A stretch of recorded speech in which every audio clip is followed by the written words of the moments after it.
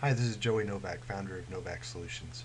What I wanted to do real quick is take you through the easy setup process for our Infusionsoft one-click upsell WordPress plugin. If you don't know what that is, just look around on our site. There's another video that explains what it is and the value it presents to you. So here's what you would do. After you purchase it, we'd give you a direct download link so you can immediately download this plugin. You just click, you log into your WordPress site, into the dashboard. You come down here to the plugins link and you just click it. And then up here at the top is going to be a link called Add Plugin, or Add New, excuse me. So you just click that. It's going to take you to a page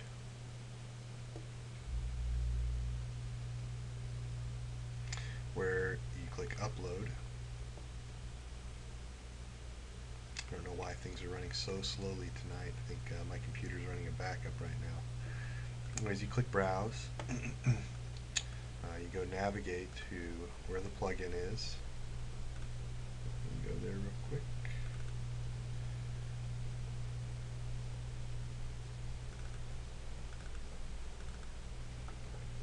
Right here, this is our current latest version, and you click Install Now. I've already done that. As soon as you're done installing, on the left-hand side is going to appear this link called Novak Solutions. You click on that. This is where you set up the plugin. What you're going to do is put in your Infusionsoft app name, your Infusionsoft API key, and then a default success URL. So whenever the upsell succeeds, it's going to go here. Now 90% of the time it should succeed just fine.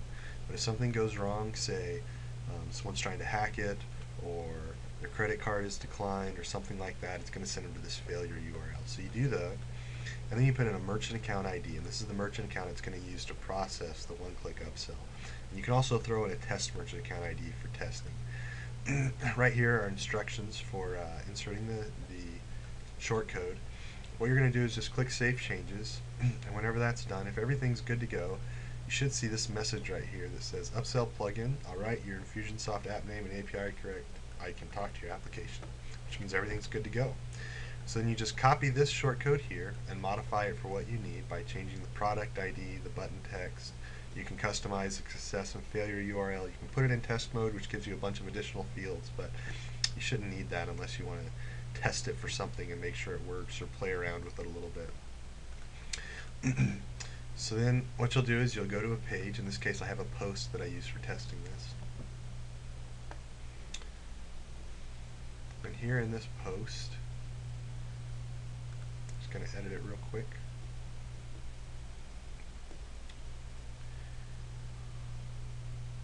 You will see that here is the shortcode that makes it all work.